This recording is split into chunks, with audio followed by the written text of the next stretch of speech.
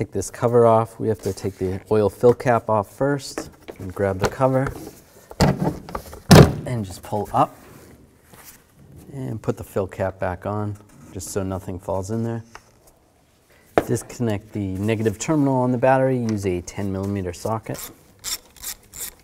Loosen that up and slide that off. Take these two bolts out, use a 17mm socket.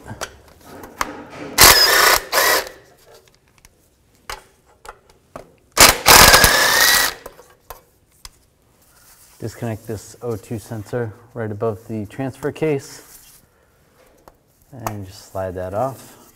We can let that wire hang. We don't have to actually take the O2 sensor out. Remove these two nuts, use a 15mm socket.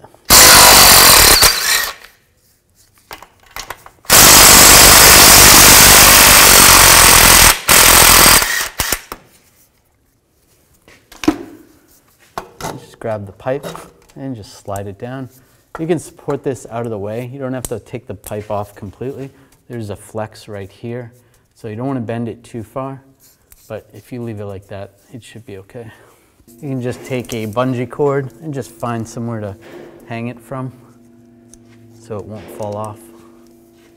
Looks good right there. Disconnect the O2 sensor from up top and back. Just disconnect that lock. Slide the connector off.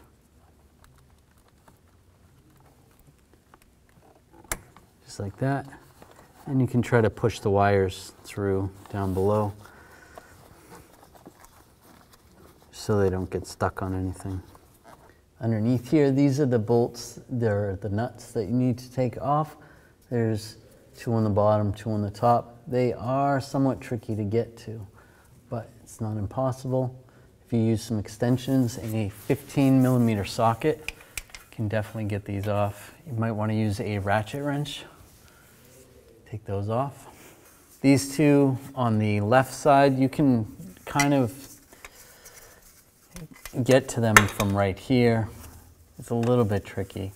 The other two, you're gonna have to be a little creative with some extensions and some wobble sockets or some swivel sockets. There's not a whole lot of room in there. Do the best you can with this. You kind of got to be a contortionist a little bit to get to these bolts.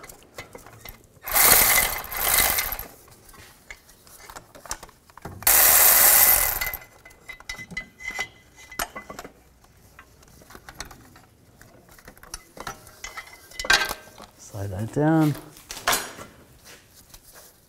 Grab the converter. Oh, the nut fell down. And just slide it out. There it is. Now take this O2 sensor off. You can use an O2 sensor socket or a 7/8 wrench. Loosen that up. Take it out. You want to transfer it over to the new one. The swapped over O2 sensor. And tighten it down. If you can get a torque wrench on here, torque this to 31 foot-pounds. And take the old gasket off. Just clean that up. You can wipe it down with a rag or even some sandpaper if you want to. And put the new gasket on. Line that up. Now slide the converter up. If you can, slide that O2 sensor wire up past the heater hose so that you can attach that later.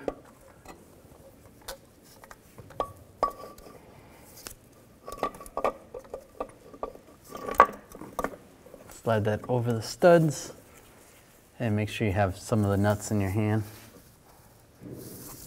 And get the nuts started. And you want to torque these down to 15 foot-pounds for the first pass and then 34 foot-pounds for the second pass. If you can't get a torque wrench in there, just do the best you can. Now slide the gasket in place. Make sure you take the old gasket off and make sure that's cleaned up. You might have to use a scraper. Line this up. You're going to want to get some new bolts and nuts to line up. It's easiest to have the bolt come down and get the nut started. And tighten these down. And tighten these down.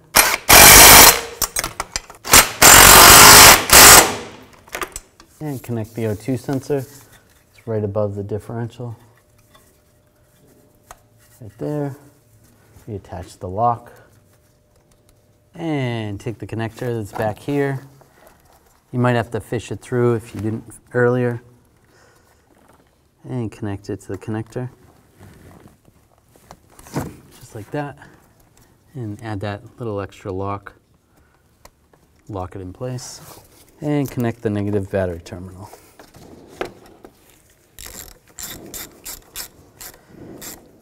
Just snug it down, make sure it's tight. And reinstall the engine cover. Take the cap off again. Line this up.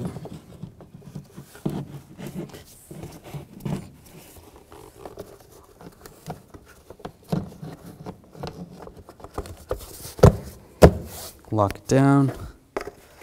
Put the oil cap back on.